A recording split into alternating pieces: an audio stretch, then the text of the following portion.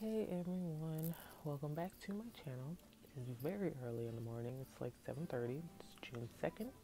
I know if you've been following me from my first couple of videos when I was in the hospital last year, well basically the pseudocyst that was on my pancreas. If you don't know that, you can go back to all my old channels, they'll explain it. But the pseudocyst that was on my pancreas basically grew back. And it's not as big. I don't think it's as big as it was before, but it's there. So I have to have some procedures done to pretty much figure out what's going on, why it grew back, all that. I do still have some of the symptoms again. They came back, the nausea, some pain here and there. But again, that's not supposed to happen because we don't know why it grew back. Today, I have to have a endoscopic ultrasound, which is the EUS, I believe. So I'm not looking forward to that at all because every time I'm put to sleep, I freak out and I panic. And then now with all this COVID stuff going on, I have to be by myself. My mom, normally when I'm in the hospital, she's there with me until, of course, they wheel me into the room. I can't be anywhere no more, but now she can't even come in the building. So I have to be there literally by myself. And it's scary because I know how I get panic and anxiety attacks for being in the hospital. So I don't know. We'll just see what goes on. Yeah, if you want to see how my day is going to turn out, stay tuned.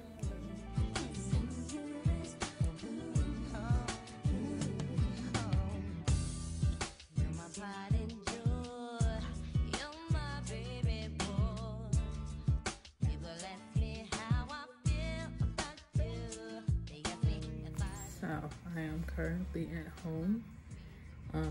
It's now Thursday. I know I've missed like 2 days.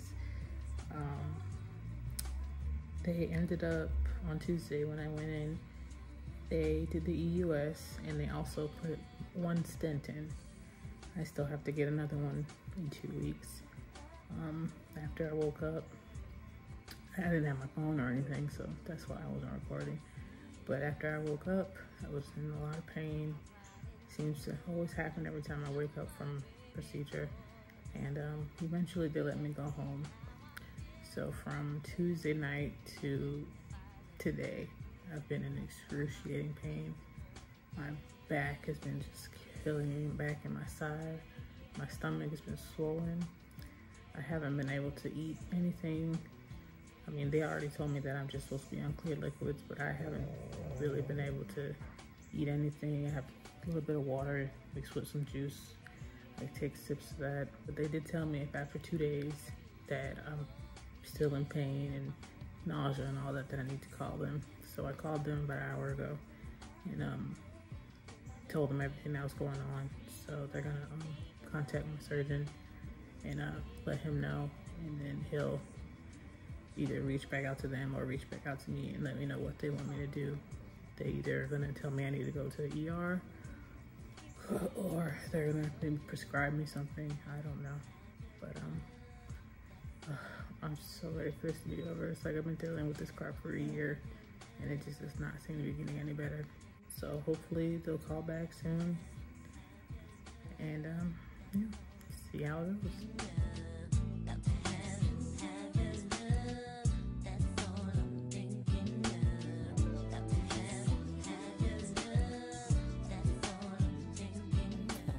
So I'm here in my overnight room. They ran my blood and they saw that I had the white blood cell count was high. So they ended up doing a CT scan, and they haven't been able to get in touch with my GI. So they figured the best course of action would be to keep me overnight in observation. It's okay. I mean, I guess because of all this COVID stuff going on, like they didn't give me no pajamas, they didn't give me a gown, they didn't give me anything. I had to ask for a blanket and socks. But the room is pretty small. Nothing really going on. They're gonna be giving me meds like every 3 hours, I think. And they're giving me liquids. Where's it up there? Because I am once again NPO, always NPO. Anytime I come here, I'm not allowed to eat, drink anything. I haven't had a meal in 4 days. So, yeah, hungry. So I'm just gonna go to sleep and wake up tomorrow, and hopefully my GI will be here, my surgeon will be here, and tell me what's going on next. They'll probably just send me home with some pain pills, and if it is an infection, probably just send me home with some pills for that too. So we shall see. So it is Friday, and I'm being sent home. It is almost 1 p.m. They said that the stent that they put in on Tuesdays was causing my pain, and I guess I should have known that that was what was gonna happen, because when they had the stent put in last summer, it caused me a lot of pain, and they ended up taking it out sooner than it needed to come out. So yeah, so they actually want to keep it in, because if they take it out this time, if they take it out too soon, then my cyst is just gonna basically grow back, and they're ultimately gonna have to do like surgery, major risky surgery, and cut off the head of my pancreas, and I don't want them to do that. So they're just gonna wait it out. They prescribed me some medications, and I'm about to be sent home. I'm waiting on my mom to come pick me up, and I'm gonna go home and eat, because I have not eaten in 4 days. And yeah, then I gotta repeat this crap all over again in 2 weeks. And on the 16th, I have to come back, and they have to put the long stent in. You do it over there.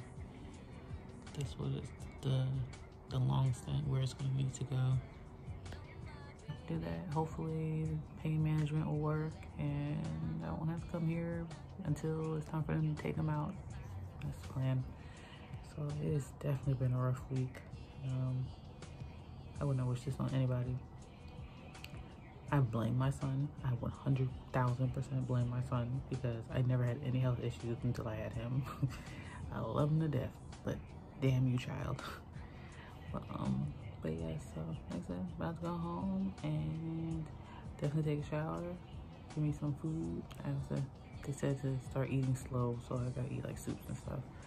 I'm craving seafood, like craving seafood. So I think seafood, it's soft. It's not, I don't know. Just gotta make sure it's not too seasoned. But we'll see. So that's just how my week has been.